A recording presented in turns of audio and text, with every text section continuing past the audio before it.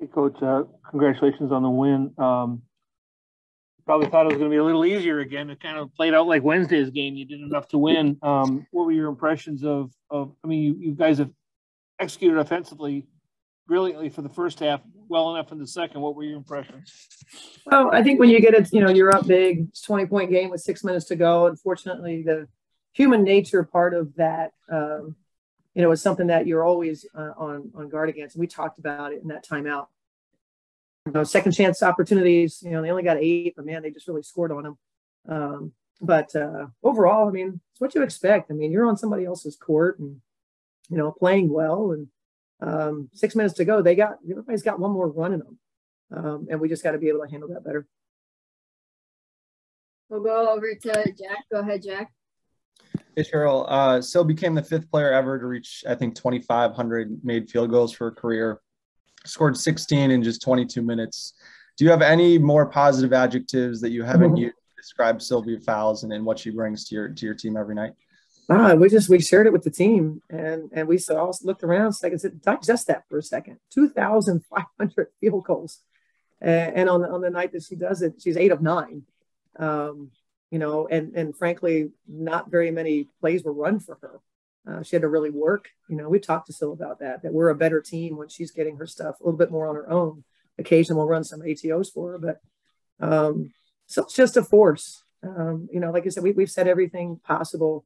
I don't know that you can find a more dependable player than what we've seen in Sil in a Lynx uniform. And then you guys have held opponents to under 100 defensive rating, which is kind of a mark you've talked about in 6 of your last 8 wins. Can you just describe what you think your defense has done well and what you need to continue to do well over these final, handful of games here? Well, it's like we talked about before the game, understanding a team's identity. And this was a team that wants to be in the paint. We didn't quite get it done to the level that we had hoped, but we also, I thought, created some difficult shot attempts.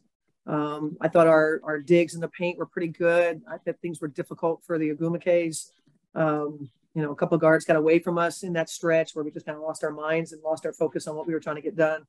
But I think our defense is good when we're understanding that, that your priority, especially when a team wants to be in the paint, your priority is to defend the paint and not to be fearful because a team, one of the players hits a 3. You can't let that, make you stray from what it takes to be successful. In each of those, below 40% games, in addition to the offensive rating, in each of those 40% games, look at I think how well we committed to defending the paint. Those things go hand in hand. Thank you. You're welcome. Go ahead, Frank.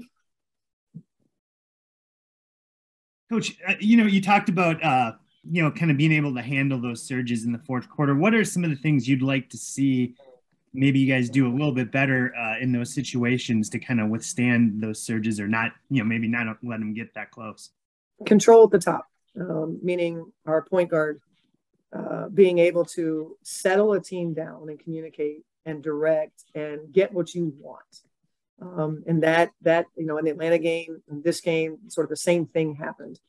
So we're still growing in that area and trying to, kind of implore those at the top of the offense that do simple things, get a simple play call in. And frankly, and we said this for most of the game, that when they got their level of desperation and they're coming on and frankly, not having no regard for whether they're fouling or not, referees swallow whistles in those situations. The non-calls go to the aggressive team. They got really, really aggressive and there weren't many foul calls. And, I think for us, just recognizing that that's the time that you want to break a play to make a play. And we had bad passing, get shot on goal, give us a chance to get ourselves back. You talk about, you couldn't have been shot the ball much better, especially in the first half, but you talk about turnovers and then obviously in the first half and in the second half, that maybe prevented the lead from being even greater. Yeah. We had, I think 11 turnovers in the first half. I don't know what it ended up being in the third, but they're physical. They got really aggressive. And, I think we would like to do a better job of being able to counter pressure. And I just didn't think we did that very well tonight.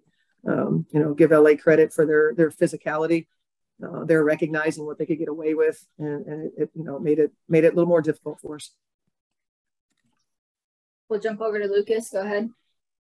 Coach, entering tonight, bench ranked second in the league in net rating. I think first in points per game and top 2 or 3 in most advanced statistical categories. I guess how nice is it to be able to go to your athletes on the bench, have trust in them, and then kind of what's been their role, or how key have they been in kind of this stretch that you guys have had over the last couple of months? It's been huge for our team. The starters will tell you that they really admire the second group. They enjoy watching them play when we're at practice, when we're playing against the guys. They're envious of some of the things that they do together. They have a lot of confidence in one another. They understand how to bring out one another's skill sets. They do simple things. They move the ball. They share the ball. And so they just have a really nice vibe and a belief in each other and what they're doing.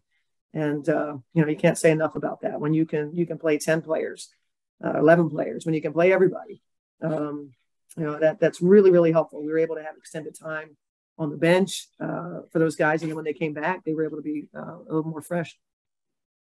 Go ahead, Kent. Yeah, I mean, for all it could have been a bigger win. It wasn't.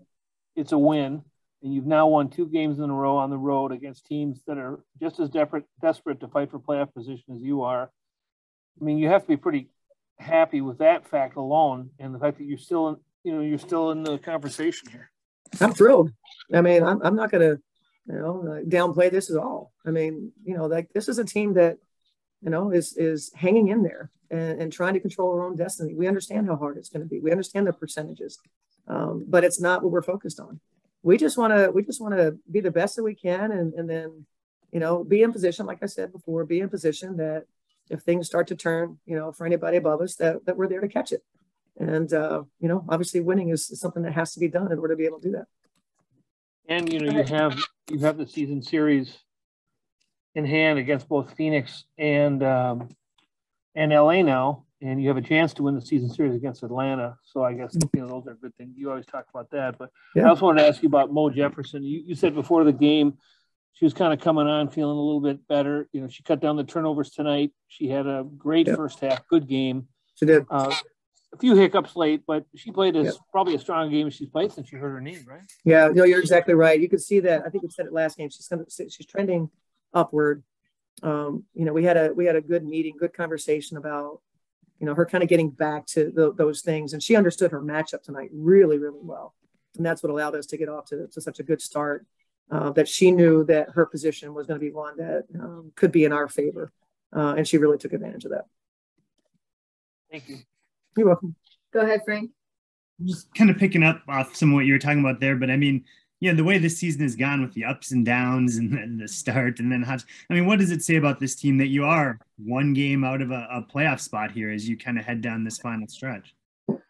I guess resilience is what comes to mind. Every team will probably say that because you have these tough stretches, and that for us, we've gone through some, kind of some valleys that have been hard for everybody. And we just wanted to be a team, let's not forget that, this is Syl's last year, and we're trying desperately, to have her another shot at the playoffs. I just think it's a team that knows that we're better than what we played in some of our games, but that's how we played. So it's not like, but we just have come together. We've really learned our identity, and we've started to defend. I mean, we did not defend early in the season. Remember those conversations that we had, and we're defending now, and it gives you a chance to win every game that you play, and especially on the road.